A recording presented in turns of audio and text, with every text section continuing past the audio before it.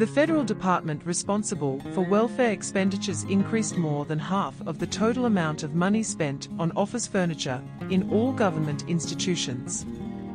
According to a report from Australian National Audit Office published on Wednesday, the agency's office furniture supplies were found to be worth not for money after agency spent $180 million on furniture.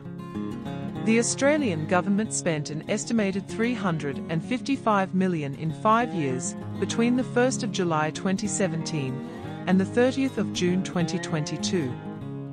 Services Australia, in same period, 51% of the total expenditures in government 990 contracts entered into 990 agreements. The Audit Office found that the department was approaching a supplier despite internal guidance to approach more than one supplier, and did not compare prices in doing so. These decisions limited the opportunity's competitive pricing, which made it difficult for the agency to value money.